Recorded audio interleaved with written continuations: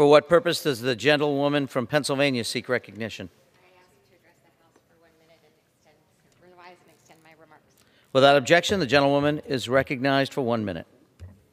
Thank you, Mr. Speaker. Last week, I held an in-person town hall to hear how inflation impacts our community. Too many Pennsylvanians are making tough choices to put food on the table, gas in their tanks, or other budgetary choices. So today I rise to discuss why confronting Putin abroad helps address inflation issues here at home. It's no secret that we live in a global market. We became acutely aware of that fact during the pandemic. Ukraine and Russia provide us and the world grain, oil, and gas, and even things like fertilizer. And when we are at war in these areas, or people are at war in these areas, this impacts our economy colossally. We are again seeing how connected we are, this time not from a global disease, but rather from a diseased man. Vladimir Putin is infected, and he's inflicting untold horrors on the people of the Ukraine and simultaneously destabilizing our world economy and order.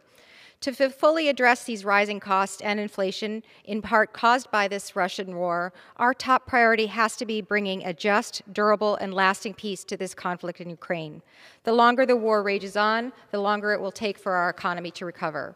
That's why we must impose strong sanctions against Russia, coordinated with our allies. We must expedite weaponry to Ukraine, and we must return our pre-pandemic domestic oil production levels to meet our domestic needs and to help bring down global market costs. For the people of the 6th Congressional District of Pennsylvania, I promise to keep doing everything in my power to make sure we can alleviate pressures that are felt home abroad. Thank you. I yield back the balance of my time.